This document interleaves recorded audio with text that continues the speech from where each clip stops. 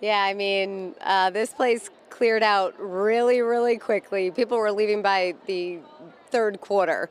This is not how fans expected the night to go. People came in here hyped up. They were confident that they were going to sit at the Garden and watch a sweep on the Jumbotron. People were having an absolute blast. It was a sold-out crowd of about 16,000 people, and they were wild to get the night started.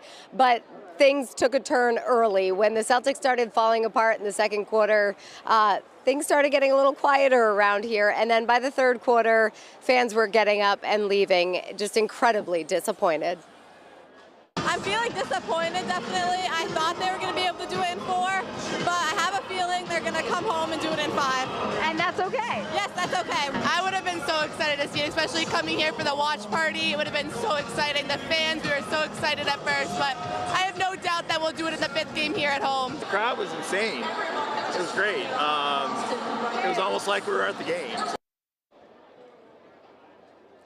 It really was. To get the night started, it truly felt like you were at an actual game with the players on the court and everything. It was really an incredible experience here for the watch parties. But the good news, the silver lining here is the Celtics, the series comes back to Boston.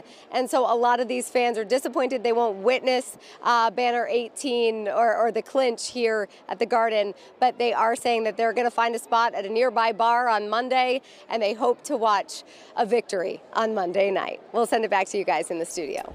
Catherine, thank you. So that was pretty quiet inside the Garden. Let's check outside the Garden now in Ariel Metropolis. You do at least have some fans behind you there, but not very excited, I imagine.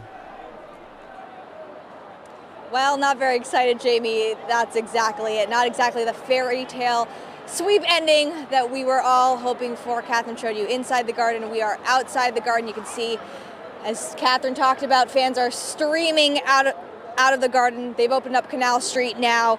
So the stragglers who wanted their money's worth, who stayed for the whole show, the whole game, could continue to watch. They're making their way out. But as Catherine talked about, honestly, fans have been leaving since halftime when it started to be clear that this was not the Celtics night.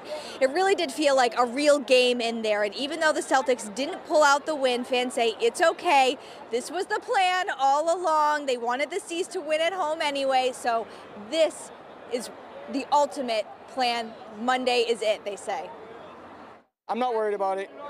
It's just one game. I mean, they're up 3, so they're bound to get one, but we'll see. Game 5, it's on. Game 5 at home. We're all feeling confident. Disappointed fans here tonight, but many of us, I speak for everyone, I think, hope that even though tonight wasn't our night, Monday will be. We're live at the Garden. Ariel Metropolis, WMUR News 9.